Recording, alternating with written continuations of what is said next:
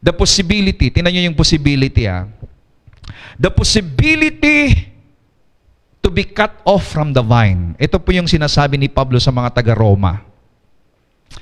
In chapter 11, verse 20 in the book of Romans, they were broken, pruned off. Tinutukoy po ni Pablo yung pong mga Hudyo na hindi sumampalataya kay Kristo.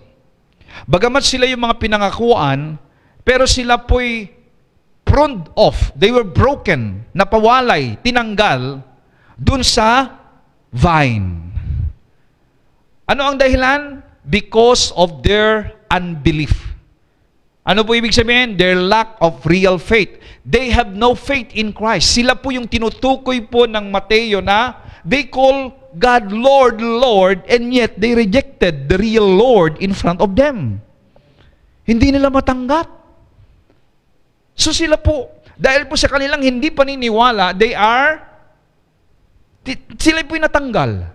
Hindi po sila napasama doon sa tunay na puno ng ubas na nagbibigay ng buhay. They were pruned off. And you are established, kayo naman ngayon, na mga hentil, tayo, because of your faith, true faith, because you do believe, tayo ngayon ay naiugpong. Dahil tayo po'y naiugnay ngayon kay Kristo, dahil saan? Kanino? Sa anong paraan? Because of our faith. Nagkaroon tayo ng paniniwala nung tayo po'y nakarinig ng salita ng Diyos. Amen? Now, so do not become proud and conceited, but rather stand in awe and be reverently afraid. Yung afraid yan is reverent, with worship, with honor. You honor Him. You acknowledge Him. That's the meaning. So to speak. Huwag kayong magmalaki. Bagkus, ano sabi? Stand in awe and be reverently afraid. Worship Him. Kaya po yung ginagawa natin. How to have a reverently afraid and stand in awe? We acknowledge every day. Yan po yung ginagawa natin. Lord, thank you. You acknowledge God in everything you do in your life. Oh, I tell you, I praise. That's the reason I praise God. That's the reason I worship Him. Amen.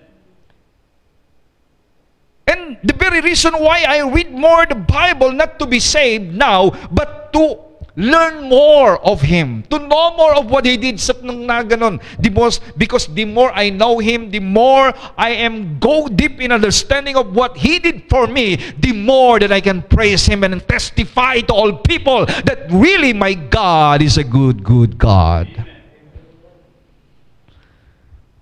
Oh, glory. Sarap maging Kristiyano.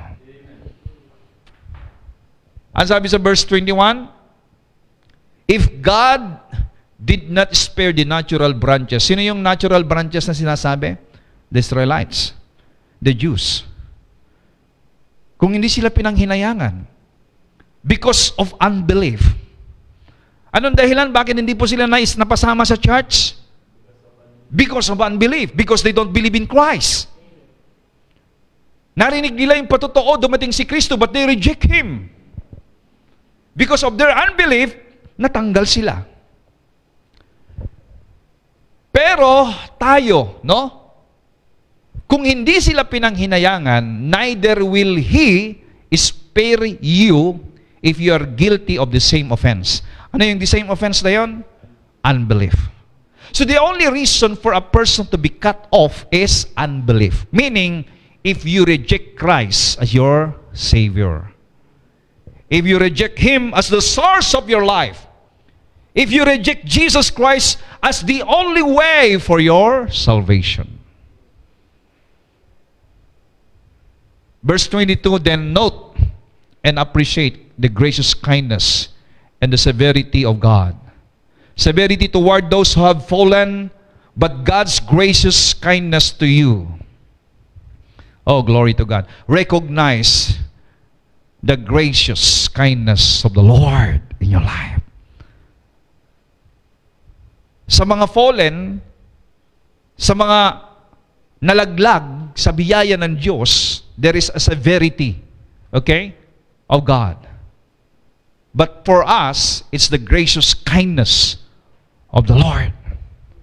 But sinabi rito, provided, in other words, is if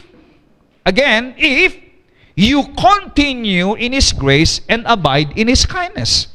So, kailangan po dito ngayon, ang pananatili sa biyaya at kabutihan ng Diyos.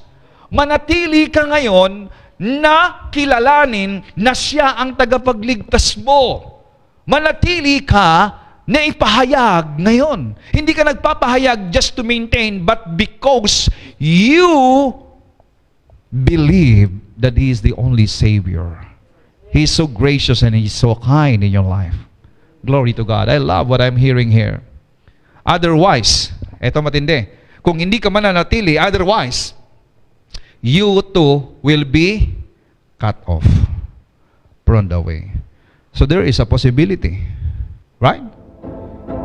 For you to be cut off.